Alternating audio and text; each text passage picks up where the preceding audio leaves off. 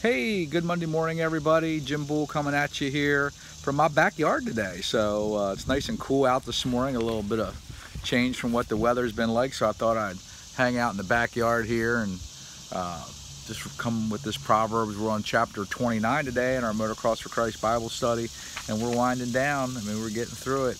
What do we do next, huh? You know, I've had a bunch of people tell me or thank me for doing this and ask me to continue. And to be honest with you, I'm really have grown over the last 29 days from this, so I want to keep going. A couple different books I'm looking at that are faith-based that we may jump into. One is Rick Warren's Purpose-Driven Life. I have another book that I'm reading that's pretty straight at you called What Happens to Us After We Die, written by a local Presbyterian minister. And that talks about heaven and hell. And we all, you know, are reading in this book that hell's kind of disappeared from our churches. You know, we all want to believe that we accept Christ and everything's going to be good, and you get into church and the pastors haven't been talking about going to hell, but it's a real valid issue, and it's reality, man. So we might get into some of that eventually, I don't know. But I'm going to ask you too, I'm going to get everything over. I have a small YouTube channel. I'm going to get everything posted over there, and I'm going to ask you guys to start coming over there to watch this stuff. We'll still share it through Facebook, but you can subscribe to my channel there, and that way you'll get a notification if you want. You can put an email in there or a text. You can get a notification when I post something new, so it's easy to keep up that way. But anyhow, we'll get that done in the next couple of days. I'll let you know when that goes live. But let's get into it. Proverbs 29, and I didn't see any real revelations here when I read through earlier this morning, but just reinforcing wisdom and how we should try and live our lives. So these are words from God, Proverbs 29, New Living Translation. Whoever stubbornly refuses to accept criticism will suddenly be destroyed beyond recovery. When the godly are in authority, the people rejoice, but when the wicked are in power, they groan. Isn't it true? Man, people complain and moan and blah, blah, blah, blah. I don't think we got a whole lot of holiness going on at the top, so we got to get that back. We got to find men of integrity, women of integrity. You know, like this upcoming election, you know, I hate going here, but, you know, don't vote for her just because she's a woman and you want to see our first woman president. We maybe did that a few years ago in another scenario, and I think things have become much worse as far as peace on earth and racial tension we were getting over and all that. But anyhow, when the godly are in authority, the people rejoice, but when the wicked are in power, they groan. We've been groaning, man. Verse 3 says, the man who loves wisdom brings joy to his father, but if he hangs around with prostitutes, his wealth is wasted. Ain't that the truth? And it's just not the prostitute. It could be any type of addiction or any type of wrong path in your life. A just king gives stability to his nation, but one who demands bribes destroys it. To flatter friends is to lay a trap for their feet. Just be honest and be real. We talked about this yesterday. Shoot straight. No more sugarcoating. Let's just get on with it.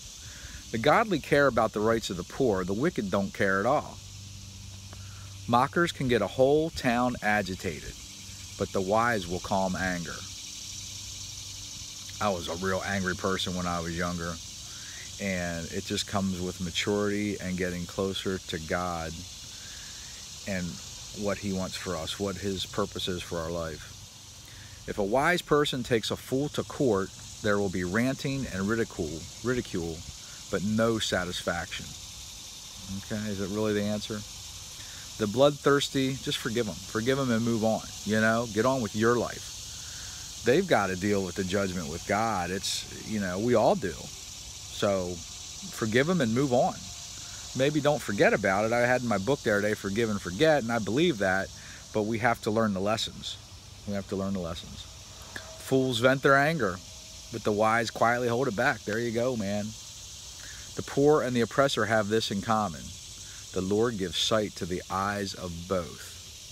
So that's saying the good and the bad. We all have the fact that the Lord's there. It's are we embracing Him? Are we accepting Him? If a king judges the poor fairly, his throne will last forever. To discipline a child produces wisdom, but a mother is disgraced by an undisciplined child. Again, this chapter seems to be reinforcing a lot of what we've talked about through the first 28. When the wicked are in authority, sin flourishes, but the godly will live to see their downfall. We will prevail in the end. And whether the big end, the second coming of Christ, whether that happens in our lifetime or not, we'll prevail when this body of ours dies off. If you accept Jesus as your Savior and believe that He died for you on the cross for your sins, and you ask the Lord for forgiveness of what you've done, and continue to do. I've been struggling with sin, and I'm learning a little more. I was studying some this morning. I'm still a fool, man, a lot of times. I jump to conclusions, and you mature as a Christian. God has a purpose for all of us. But our purpose continues to, I hate to use the word evolve, but our purpose continues to evolve as we become closer to Him and learn more about Him. When I say Him, I mean God. So get in the Word, study, read, listen.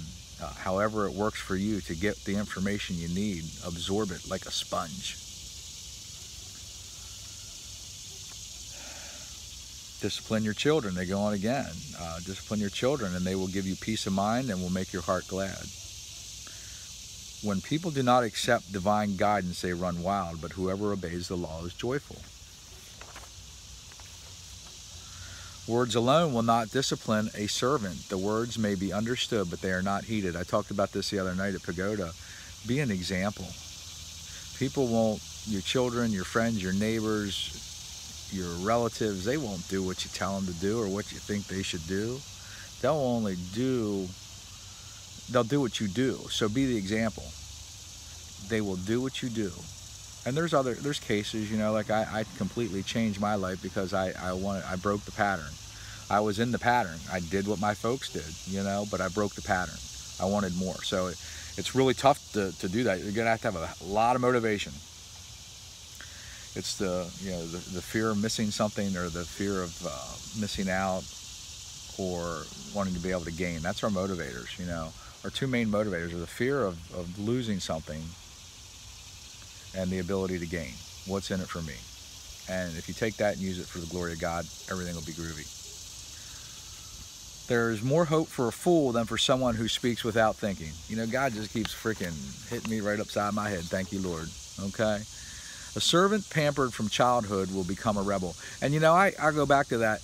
And my wife and I were talking about this last night. It's in me. I've listened so much, and I haven't even studied the Bible a lot, but I've listened to a lot of sermons and good information on CD over the years. I've read a lot of books, and most of those are biblical based. You got to know, folks, that all these success books, they're all biblical based. The authors just don't quote God or Scripture because they're afraid they won't reach the secular community. Secular being the non-believing community. There's not a principle in life that's not from God that will make you get ahead or let you get ahead in life. Just understand that. I don't care how it's written, who's quoted as the author of it. God is the author of all. Bottom line. A servant pampered from childhood will become a rebel, more on discipline. An angry person starts fights. A hot-tempered person commits all kinds of sin. If we don't think and just fly off, pride ends in humiliation, while humility brings honor. I struggle every day with that. How about you? We're winding down here, verse 24, if you assist a thief, you only hurt yourself. You are sworn to tell the truth, but you dare not testify. So it just brings on more sin. Fearing people is a dangerous trap, but trusting the Lord means safety. Many seek the ruler's favor, but justice comes from the Lord. I'm learning about justification. When we accept Christ as our Savior, we're justified in the Lord, meaning that we have our free pass in, no matter what we've done. Justification, sanctification, there's a little bit of difference between them. I'm learning. I'll get back to you on it, okay? But justice comes from the Lord. Only the Lord can justify us, and that's through Christ's blood.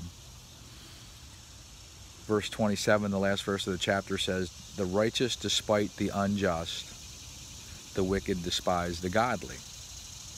So the righteous, those who know the God, despise the unjust. The Lord is righteous one. The wicked despise the godly. The bad folks don't like us either because they know that we got something they don't. You know, I was getting ready to do my church service at Pagoda the other night, and a couple guys were sitting around drinking beer, and they're all good friends of mine. I love them all. They're great people too, by the way.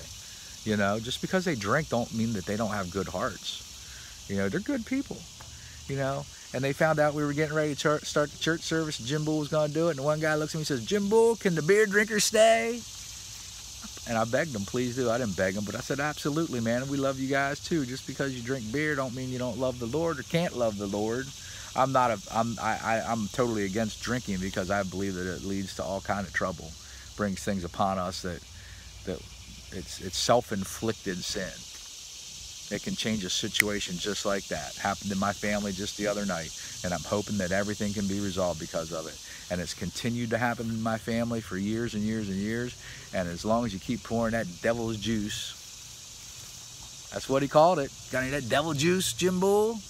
That's some moonshine hanging out, all right? As long as you keep pouring that devil's juice, you can do whatever you want to into your body. It's going to affect how you make your decisions, and sometimes it's just not going to turn out so good. So could have went off on a much bigger tangent on that because it's been a total turnaround in my life. So, and you know, some people can handle it and still make good decisions and do it the proper way. You know, me and my wife, even sometimes if we go out on a date and we're spending the night, we don't have to drive anywhere. We may have a drink or two in our rooms, but you know, hey, take it with between you and God. I'll leave it at that. It's between you and God. I love you guys. That is Proverbs chapter 29.